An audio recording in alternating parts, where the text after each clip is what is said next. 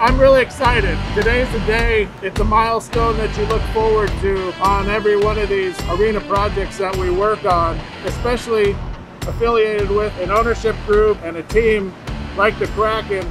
It's a marvelous day.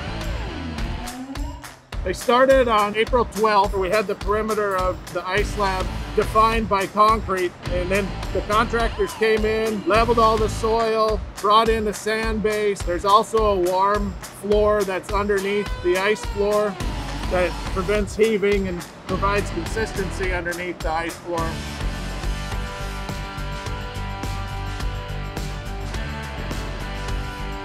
We went through a lot of steps to actually plan and build the ice slab, and now to see its success, I don't have words to even describe it.